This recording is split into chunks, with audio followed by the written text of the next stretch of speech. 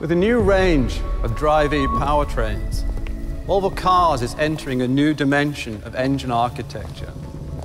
A dimension where the number of cylinders is no longer important for describing power or drivability. The amount of power you get from a gasoline engine is not determined by its size, but by the amount of air that you flow through it. Also, by making an engine smaller, you can make it more efficient. Therefore, if you can flow more air through a smaller engine, you can make it both powerful and efficient.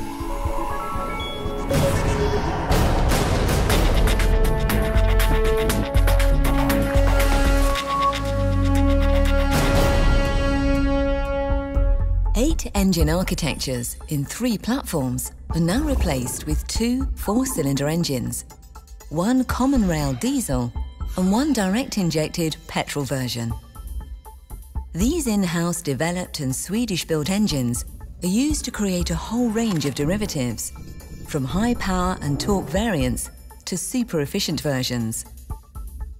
The Drive-E diesels will span from 120 to 230 horsepower. Petrol versions will start at 140 horsepower and go all the way up to plus 300 horsepower. All diesel and petrol engines are turbocharged.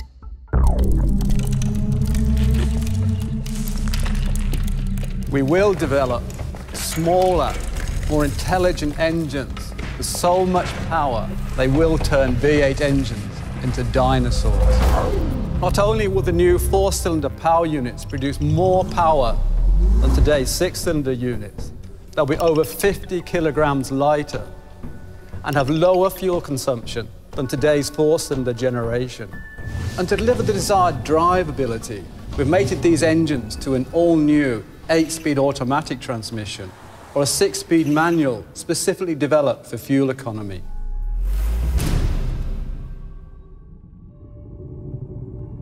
The most powerful petrol versions feature a class-leading combination of a supercharger and a turbocharger.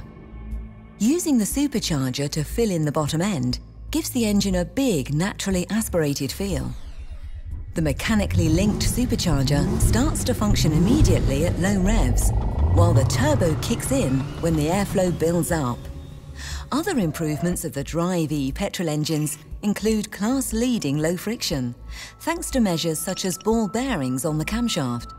There's also high-speed continuous variable valve timing and intelligent heat management with a fully variable electric water pump.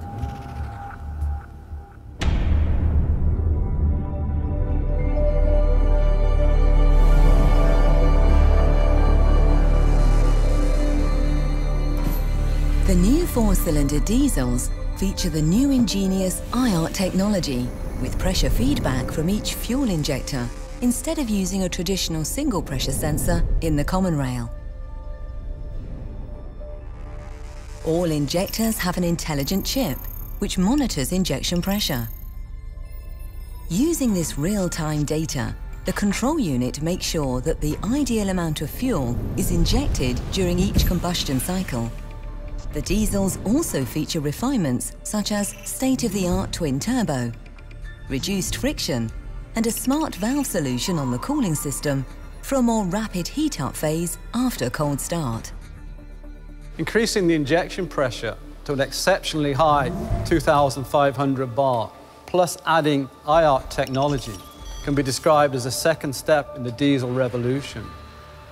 It can be compared to the invention of the lambda sensor for the catalytic converter in 1976. Another world first for Volvo.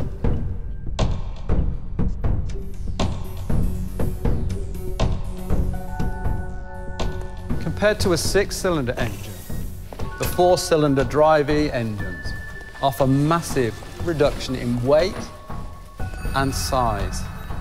For the customer, this means a high-performance engine, but with improved fuel economy and with considerably reduced emissions. On top of that, by adding electrification, for example, plug-in hybrid technology, we can produce power figures that take us up into today's V8 territory. The Drive-E engines are prepared for future electrification from the start.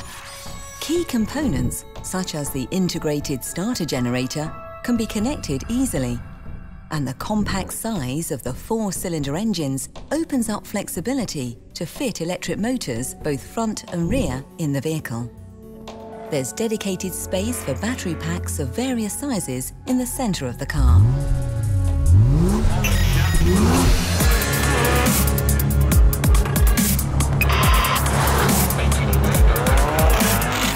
When I was working on Formula One engines, we were developing 1.5-litre turbocharged engines, producing over 900 horsepower.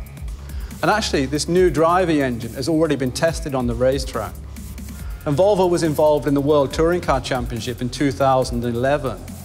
The engine we used was a Drive-E prototype. And by the last race, we actually managed to establish the track record.